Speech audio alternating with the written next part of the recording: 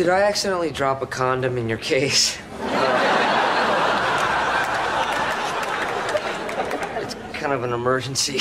Do you recognize that actor? It's the same actor who plays Frank Jr., Phoebe's brother. But this character isn't Phoebe's brother, or is it? Okay, I've done some research and it turns out it is the same actor, Giovanni Ribisi, but it's a totally different character. Basically, the executive producers had worked with him before and really liked working with him, so they cast him in this little role in Friends here, and then a year later, they went on to cast him in a much more significant role, Frank Jr. And they basically just hoped that people wouldn't connect the dots. And it's kind of understandable because this was the 90s, so it wasn't like you could just look something up online as easily as you can do today.